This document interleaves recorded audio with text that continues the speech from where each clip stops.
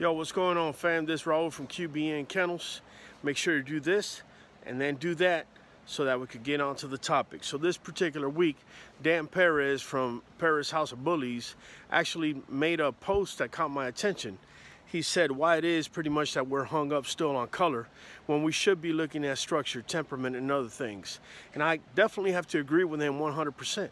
I mean, even though I'm not against people liking a particular color on a dog, with all that being said, I do think that breeding solely based on color is not the way to go.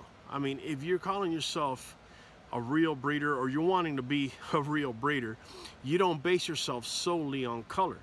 That's part of the big problem that's going on with our bully community and our particular breed, is that we're breeding into faults because we're actually prioritizing color above structure and conformation. Structure and conformation should be the things that we're looking at. You can't sit here and call yourself a serious breeder and only talk to me about color. So the way I see it is rather simple. I see it as a 5% variable into whatever formula it is that you're trying to formulate for your dogs. So for me, that 5%, if I got everything else on a dog, that 5% is pretty much meaningless to me. Okay, if the dog's got correct structure, correct front, correct rear, correct top line, correct, rear angulation, so on and so forth. Okay, color then definitely takes a back seat to everything else. Now, of course, like anyone else, if I have two dogs that are exactly the same and are exactly conformed, then at that point, yeah, why not? I'm gonna go ahead and choose color. Okay, but you can't sit here and call yourself a serious breeder and only breed a particular color and that's it because that's what you like. Don't get me wrong, I respect the fact that you want to do that, but in my eyes you're just not a serious breeder. Okay, once I catch your dogs with one repetitive fault, maybe two major faults, and you're out here calling yourself a breeder, to me, if you're not improving on these faults and you keep breeding into them, to me, I just can't look at you, as a serious breeder.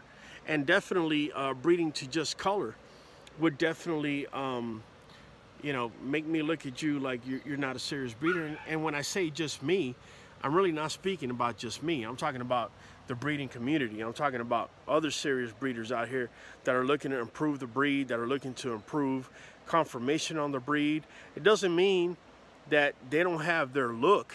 Doesn't mean that they're not putting their stamp on it. But it does mean that they're breeding healthy, as correct dogs as they can. Now, fam, I don't want you to misconstrue what I'm saying, okay? Because there's not a yard out here that's got nothing but perfect dogs, starting with mine. This way, we could just quelch all, mistaken or confused message that I'm shooting out there. Now, when you're starting out, okay, just like when I started out, okay, you're gonna have certain faults. You're starting out. That's that's the essence of it. Now you got to learn how to breed those faults out of your dogs, and to make your dog a better dog or more conformed to what the breed standard is what breeding is all about. Okay, and in the order of priority, okay, color comes, in my opinion, dead last. Okay, dead last. Why? Rather simple. I ask you as a young upcoming breeder or somebody that's been breeding, what would you rather breed out of your dogs? East, west, or the fact that you want to put a particular color on them?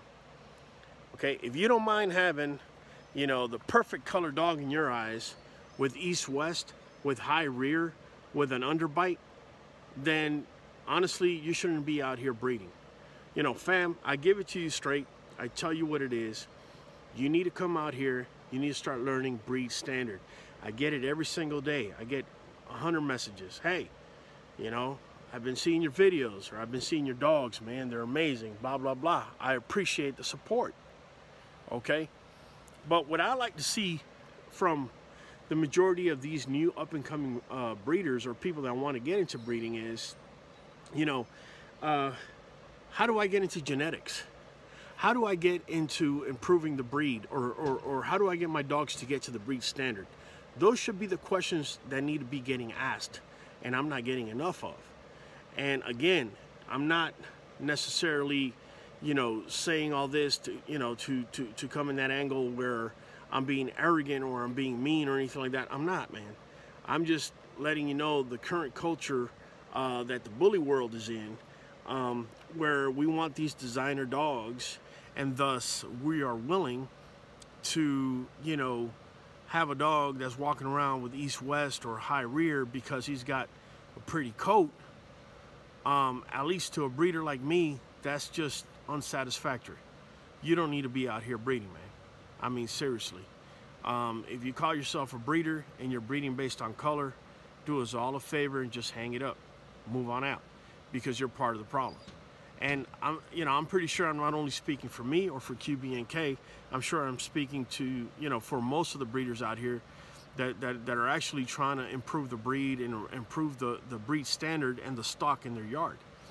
You know, when you're starting out and, you know, you buy a dog from this yard and you buy a dog from that yard and you bring them in, at first you think they're excellent, they're great. I don't care, you know, how much studying you've been doing, there's going to be some things you're just not going to catch right then and there. Or maybe some things that are going to take time before they show up, okay? Your dog might not look like he's east-west at 2 months old, but guess what? At 6, he's starting to show east-west. It's not the end of the world, fam.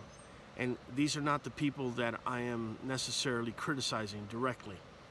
My criticism comes when your dog starts showing east-west, and instead of you planning from that point on how it is that you're going to breed that out, whether it means that you're going to need to do an outcross or maybe even breed to the very same female that you bought because you saw this problem coming. If you're not thinking in this manner, there's a problem, okay? We got too many people out here that got a dog that looks like a damn seal, and they're happy and content with that because he's got the right color and it's on point. I can tell you right now, fam, that's gonna lead you to pretty much a disastrous result. It's gonna lead you to having a litter of 8 pups and having to keep 6 of them, okay? Because I don't care how much, you know, people want to support you and back you up. People have eyes and ears, okay? And people could pretty much look up breed standard just like you can. What I don't understand is how easy it is to look up breed standards and why it is that these up-and-coming breeders or people that even have been breeding for a while don't look them up or completely ignore them. They're there. They're not going anywhere, fam.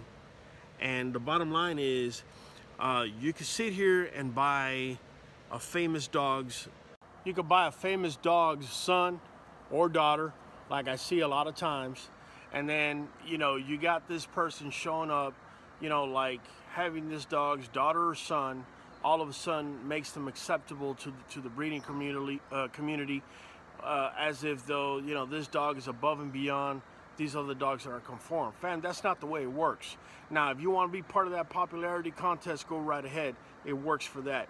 But if you want to be taken seriously by people that are actually breeding, studying the breed, trying to improve what it is that they got in the yard, fam, you know, there's nothing better than to actually, you know, put in the hard work, learn how to, you know, breed faults out of certain, you know, out of your dogs, and improve your yard, improve your stock. This is what, you know, improving the standard is all about. But a lot of us just want to do a quick shortcut. You just buy a dog that's got this color, has got that, just put them together. It doesn't matter what fault they got, it's going to be automatic money. Fam, it doesn't always work that way, even for the people that are doing the popularity contest. Just straight up. I mean, I've seen plenty of them that have had, you know, a litter of 10 and they end up eating 8 of them pups because they only were able to sell 2. So don't find yourself in that position. If you're going to get into this, do it right from the get. Look to become clean and correct. Look to be conformed. Look to associate yourself with people that are actually dog people and not just hustlers out here that are trying to sell a dog, fam. Anybody can sell you a dog if it looks pretty. And if you don't know anything about dogs, you don't know anything about faults, anybody can sell you a dog. Be better than that. Improve the breed. All right, fam. Hey, I ain't gonna give you, you know, much more. just want to be able to touch up on that topic today. This has been QB&K, and we're going to call it peace out.